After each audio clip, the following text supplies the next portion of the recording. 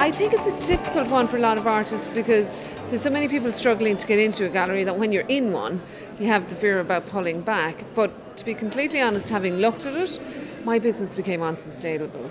So if I wanted to keep painting, I had to shake it up. So essentially, it was something that I thought about a lot and I was very reluctant to do. But as it's evolved, it's been great. I mean, I'm not saying that I wouldn't work with galleries or anything like that, but my business has become a really good way for me to interact with my customers. It's become a very wholesome relationship.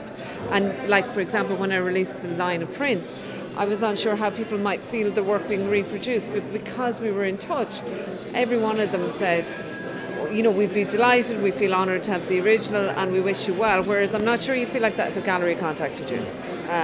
So it's been really, really good, and it's, you know, evolving and turning into different collaborations and stuff. It's been great.